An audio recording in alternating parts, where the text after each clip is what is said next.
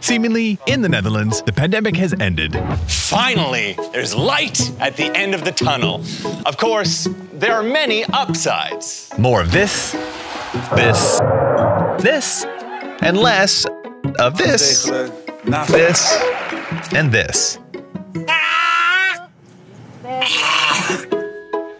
But there's one big downside. Unsure of what we're talking about? Check out this clip from the Dutch reality show First Dates, pre-pandemic. Hi, Ariel. Doe er twee op. Maakt niet uit.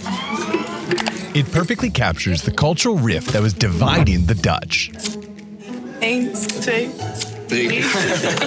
creating painfully awkward situations countrywide. Emily, doe er 3, doe er 1. The return of Dutch kissing confusion. Never being certain on exactly how many kisses to give. Now this is strange, because in the lowlands it used to be very, very clear. I've always been told that if you're Dutch, it's 3. Traditioneel Nederland, het hoort gewoon met 3 kussen. 3 kussen, want dat vind ik gewoon vriendelijk, dat vind ik gezellig. And indeed, it was a certainty in Dutch society, like Stamppot, Rookworst, vacations, France. Greeting, 3 kisses. Left, right, left. For the Dutch, it was their second nature, with a seamless choreography, custom face-bending techniques, and overly dramatic sound effects. Even more impressive, the kissing conversation combination. Jan, leuk je te ontmoeten. Every Dutchman making the rounds at a birthday, wishing a coworker de beste wensen, or arriving at Schiphol knew exactly what to do. Even outsiders got it. 3 kisses. The holy trinity of Dutch greetings. Until suddenly, out of nowhere, just one kiss. Nobody quite knows where or why this cultural shift began, but it spread like wildfire. For us foreigners attempting to inburger, this all raises a very important question. What the fuck, Holland? De kant van mijn moeders familie geeft er altijd 3. Terwijl mijn kant van mijn vaders familie geeft er altijd 1. Okay, this is going nowhere. Meet Reinhildus van Ditshausen, the foremost authority on Dutch customs. She claimed that, contrary to popular belief, kissing 3 times is actually a recent tradition. I remember quite well when I was young, we in the north kissed 2 times, twice. And you have the rivers, and then it's south. There you kissed people 3 times. 50 years ago, in the south of the Netherlands, people would kiss 3 times. But in the north, only twice.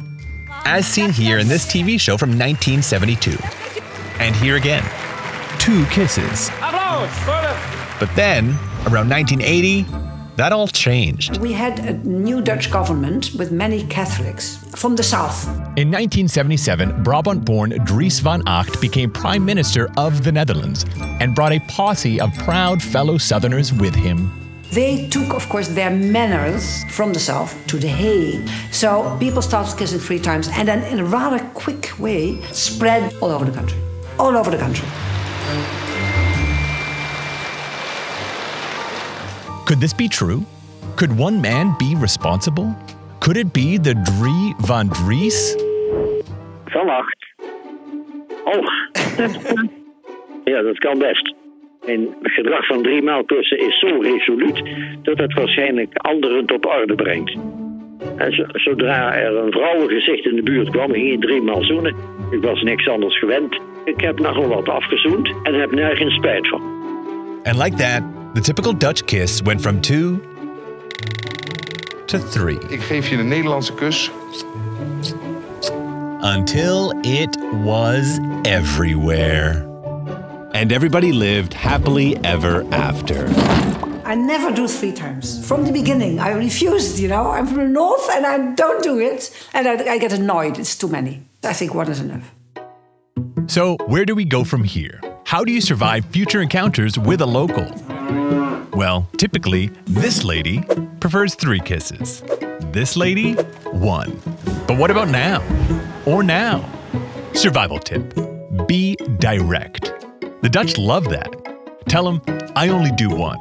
Or, we're gonna do 3. Tattoo your preference on your face. or walk around with a balloon stating your desired number. Alternatively, don't let them get close. Throw a hand, a fist, an elbow, stick and move. Cough. Cough more. Run. And if God forbid none of these solutions work, let's hope and pray the pandemic never ends. Because life without constant kissing confusion is absolute bliss.